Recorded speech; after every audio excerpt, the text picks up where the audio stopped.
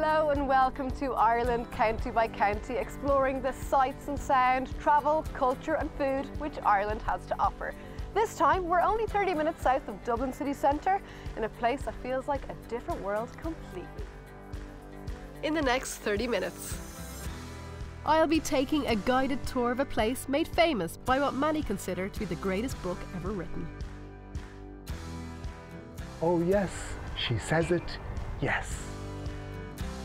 I'll be walking along a coastal path overlooking views which many compare to the Bay of Naples. The hundreds of food opportunities this part of Ireland has to offer, we'll be seeking out something a little different. And learning about the book festival that's reaching out to the world. Welcome to Dún Laoghaire Rathdown.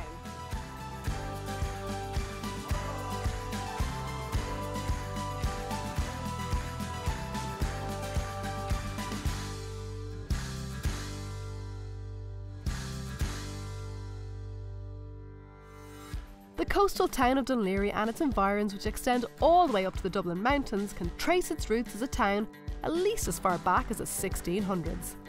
Legislation in 1816 allowed the building of a major port to serve Dublin.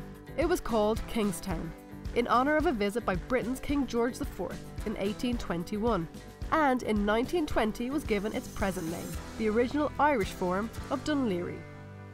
Over time, the town became a residential location, a seaside resort and the terminus of Ireland's first railway. This area, which is more populous than most Irish counties, stretches down as far as County Wicklow. It's packed with things to do between the mountains and the sea.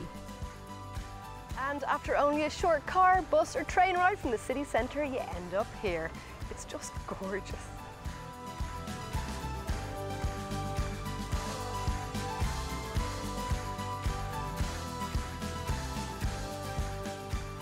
One thing that strikes you about this part of the country south of Dublin is the water. Dún Laoghaire is a real coastal town and for many years was a seaside retreat for the good citizens of the capital. Nowadays you can choose from so many things to do along the coastline. All sorts of water sports and great places to visit and eat. In the natural uplands between the mountains and the sea, there are fantastic walks and trails. And between the two, there are museums, galleries and one of the biggest libraries in the country.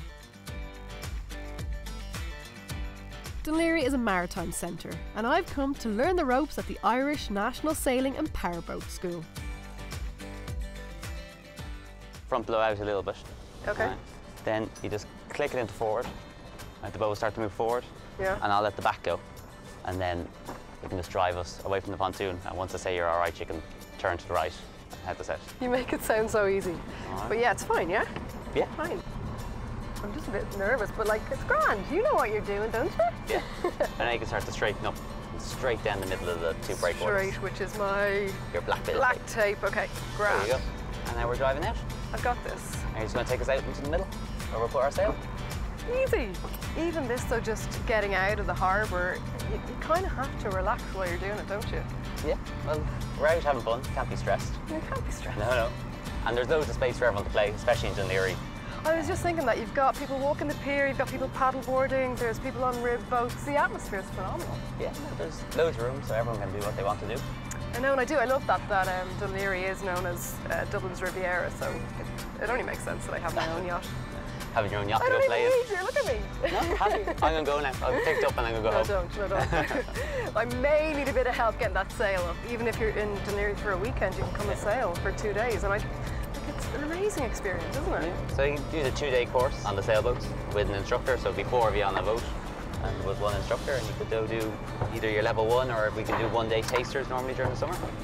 Or could I just sit down and let you do all the hard work? Well, that's kind of a taster. Would be, would be a taste of sailing. So we bring you out, show you what the boat's like, get yourself comfortable on the boat and do a little bit of steering, but not necessarily teach you what's going on. And you know what? There's no better place in the world to do it, is there? Like, no, it's beautiful. Just stunning. Go. We can come out, bring you up towards Dalkey or bring you up towards Fullbeg around the bay. So. Sailing in this part of the country is an incredible experience, and I'm in good hands with Lorcan. Combining a visit to Dún Laoghaire with a sailing trip is a great way to experience the area from a different perspective. If you're in the area of Dún Laoghaire Harbour on a Sunday, the one thing not to miss is the People's Park. Incredibly, this used to be the site of a Martello Tower just like Joyce's, but in the 1800s it was transformed into the most gorgeous Victorian park where the locals would sit and relax. Nowadays though, on a Sunday it comes to life with my favourite farmers market. The Dún Laoghaire Farmers Market is open every Sunday and is hugely popular. I'm meeting Margaret, who's been trading here for 7 years. It's probably the ultimate market in Ireland, actually. Dún Laoghaire is around so many years. I've been here 7 years, and I'm known as the lamb lady. I've been called worse in my life, so I sell all our lamb directly from our farm. So we've got a farm in Wicklow, and we have 3 products: lamb, apple juice and sweet corn. So we've seasonal sweet corn, which in America, of course, you're all used to it in America, but for here in Ireland, to actually grow corn is a miracle. You're almost like a small family, are you? I love it. I love the people. I love the team here. Vegans and vegetarians buy the corn and the apple juice. And they love to meet the farmer, and they love to go, well, Margaret, how was your season? How was this? And I do all these little small cuts, bespoke cuts, like a half a rack, like a cannon of lamb, side loin roast. So we're trying to separate ourselves from the big giant by saying, well, how did your dinner party go? Here's a bit of rosemary. Or listen, here's a mint jelly. By the way, here's a recipe. It's an experience. It's not about shopping. It's about, God, what's Margaret got to tell me this week? And what have they got to tell me? And it's that beautiful relationship.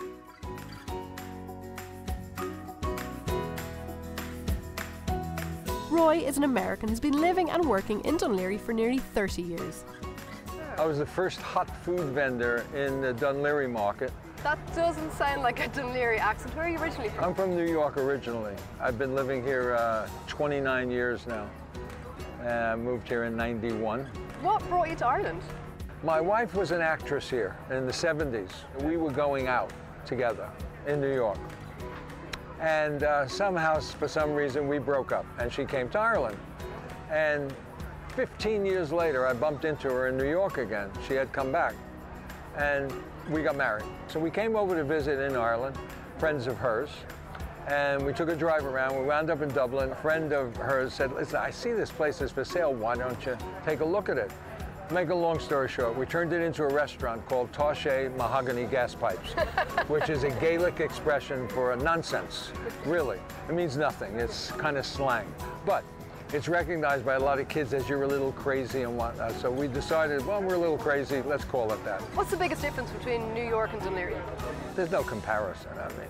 New York is New York. New York is the most unique place in the whole world. Ireland is probably the best quality of life I've experienced in my years. Living in both. Irish food has changed so much, hasn't it? Oh, drastically. We like to think we were a little part of it, you know, and we really felt we were. And we really established ourselves here as residents, and we became citizens. I wouldn't live anywhere else now. Roy, thank you so much. Taoiseach Mahogany Gas Pipe. One of the great things about this part of Ireland is that it takes about 15 minutes to get anywhere. Just south of Dún Laoghaire, you can begin your literary adventure, which features one of the most famous literary works on the planet. Ulysses, published just over a century ago, is James Joyce's masterpiece and is considered one of the most important works of modernist literature. The story centres around one day, the 16th of June 1904, and the whole thing begins here. He peered down the dark winding stairs and called up coarsely, "Come up, kids! Come up, you fearful Jesuit!" Solemnly he came forward and mounted the round gun rest. He faced about and blessed gravely thrice the tower, the surrounding country and the awakening mountains. Seamus, people couldn't possibly come to this part of the world and not chat about James Joyce. He was pretty important around these parts, wasn't he? He was very important indeed. Ulysses obviously is very significant. Tell us a bit about that. Well, of course, all the action of Ulysses takes place on Bloomsday. 16th of June 1904 was the date when James Joyce had his first date with Nora Barnacle, and he celebrated it in his novel, his greatest work. And so Bloomsday every year, actually since 1954, when the first celebratory Bloomsday took place, there's a big celebration, and now it's a worldwide phenomenon. He certainly was very confident of his own genius. Joyce deferred to only one other author in English, that was Shakespeare. In Ulysses, he parodies the entire canon of English literature and goes beyond that. So he would feel that it was really something deserved, I think. Seamus, the Black Panther, what's he doing here? Well, the Black Panther, interestingly enough, was left on the doorstep one day here. But the Black Panther features in Ulysses, where one of the characters, Haynes, has a nightmare where he's being attacked by a Black Panther. So what do they do back at Leopold's Gaff when all that's to say has been said? They gaze at stars and Stephen leaves and Bloom heads up to bed, where Molly's soliloquying about every fond caress, till finally she says the word, oh yes, she says it, yes. Just a stone's throw away from the Joyce Tower Museum is the world-famous 40-foot, popular with local swimmers all year round. And sure, while I'm here, I might as well join them for a dip. And what a better way to end the perfect day in Dún Laoghaire than a dip in the 40-foot. The locals promise it's going to be lovely.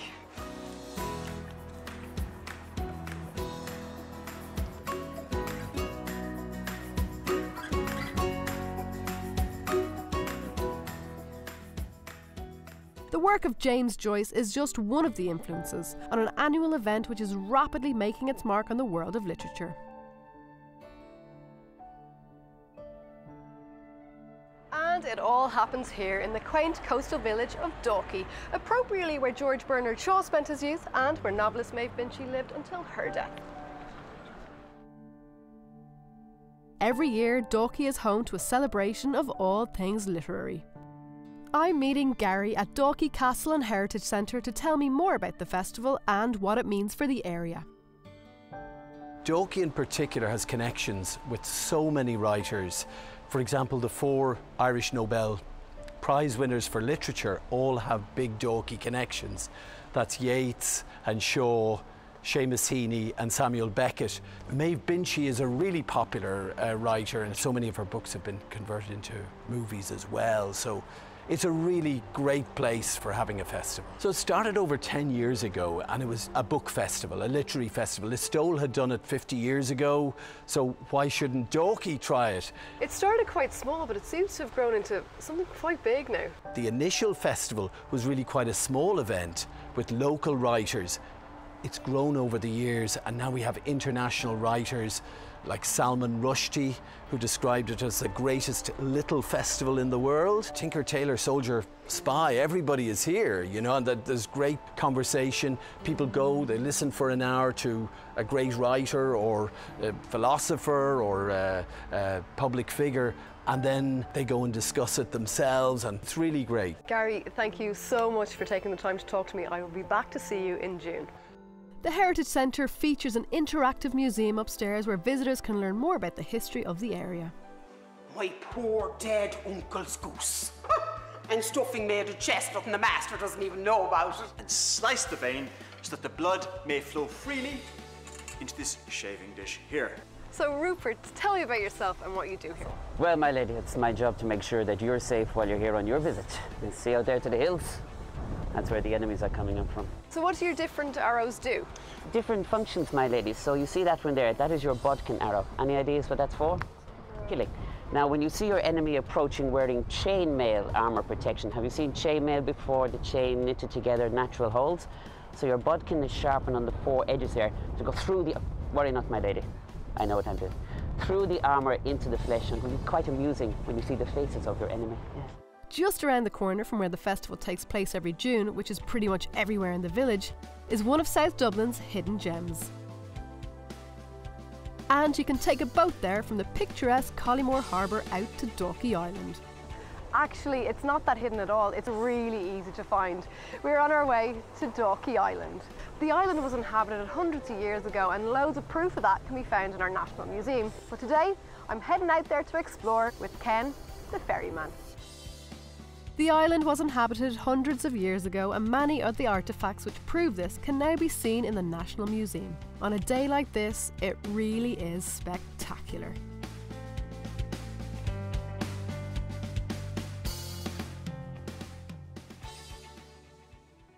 Dalkey Island is one of the hidden gems on Ireland's east coast.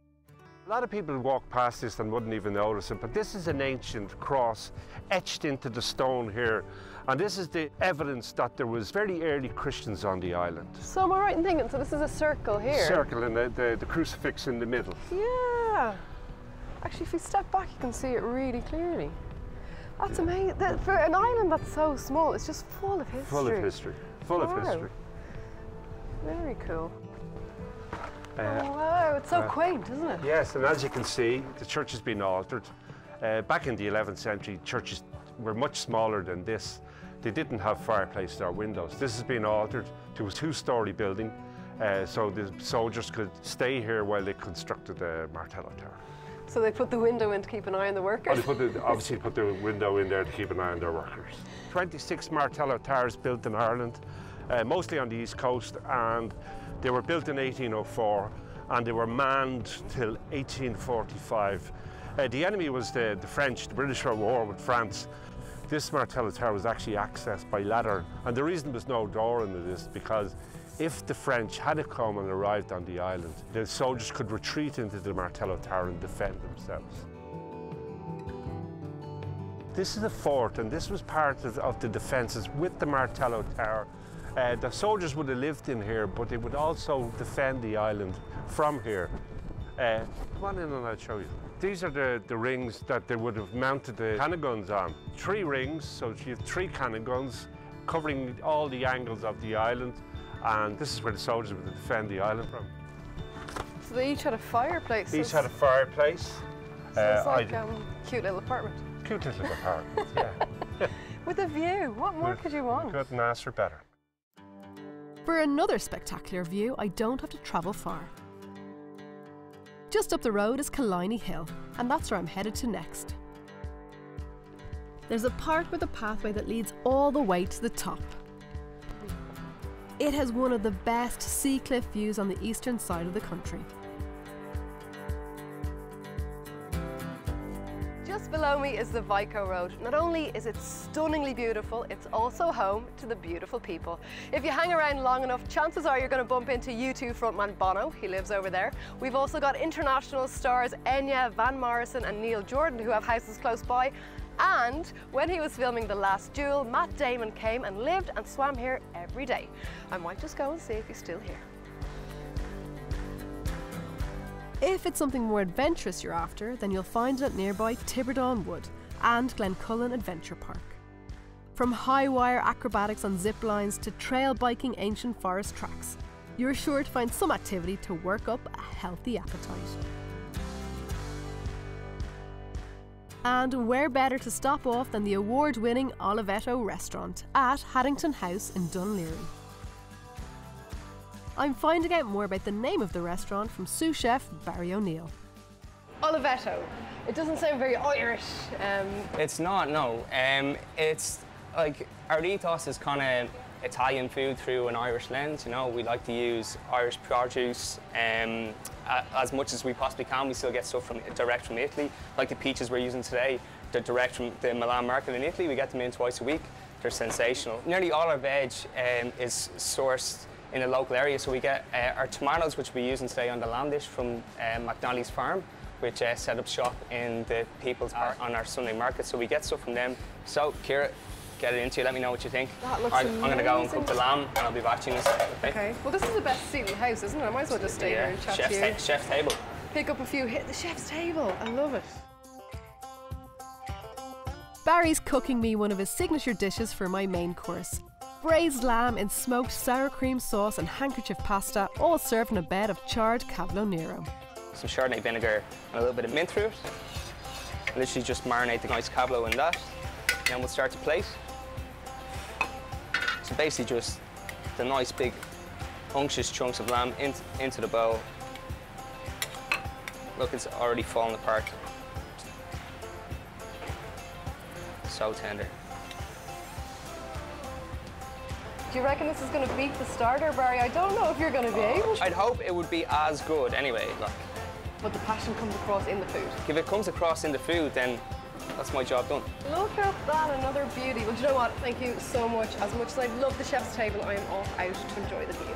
Cheers. It's official. Irish Italian food is now my favourite. If you're in the area, do come into Haddington House and ask for Barry. He's a genius.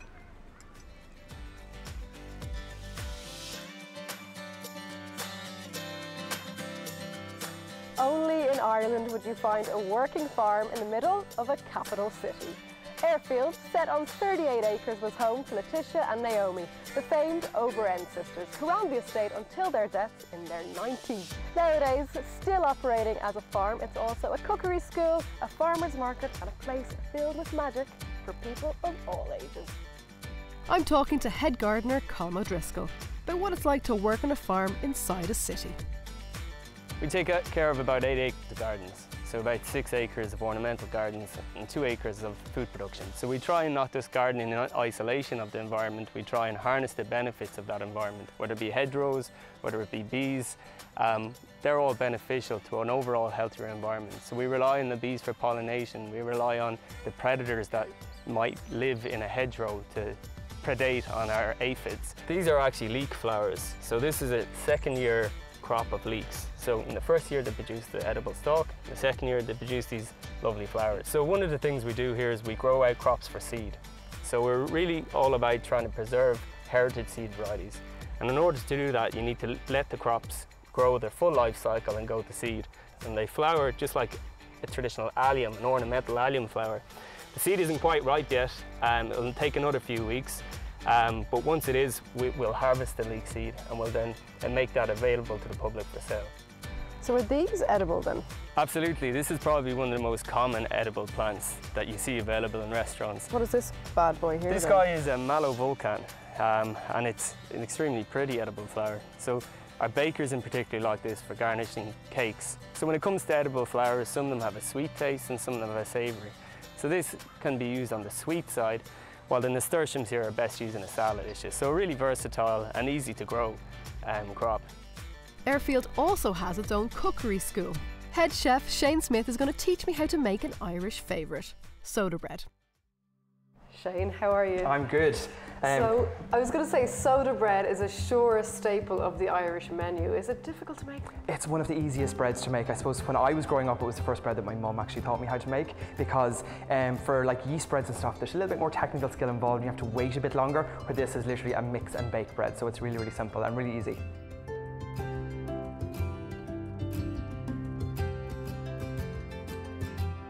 So this has been baking now for around 40 minutes or so, and as you can tell, it's got a beautiful golden brown colour on top.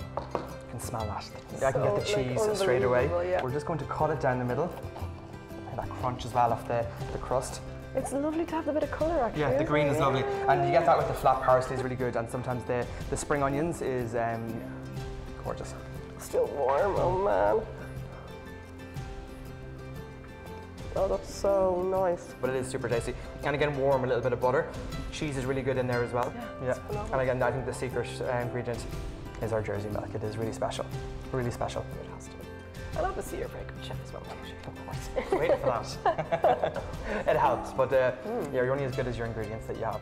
Amazingly, the farm also contains a collection of classic cars. I'm talking to Gráinne Kelleher about the elder Over-End sisters' love of motor cars.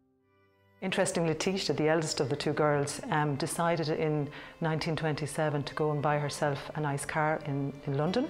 So off she went, and she came back with a Rolls Royce. So we have still the Rolls Royce on the estate, 1927.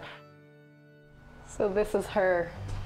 She's beautiful, isn't she? Beautiful, yeah, absolutely. So this is a 1927 Rolls Royce, and the only one in the world that only had one owner, which was Letitia Over-End.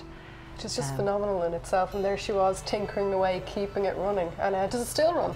Still runs, so we take this probably 2 or 3 times a year for a spin around Dundrum.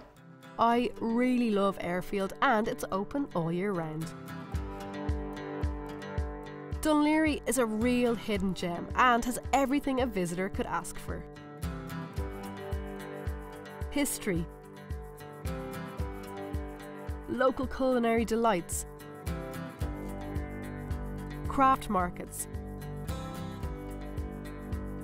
connections with some famous literary icons, and that's just the beginning. Thank you so much for joining us on this whirlwind tour of Dún Laoghaire Rathdown. We're looking forward to seeing you here soon, where as you can see, there's always something to do.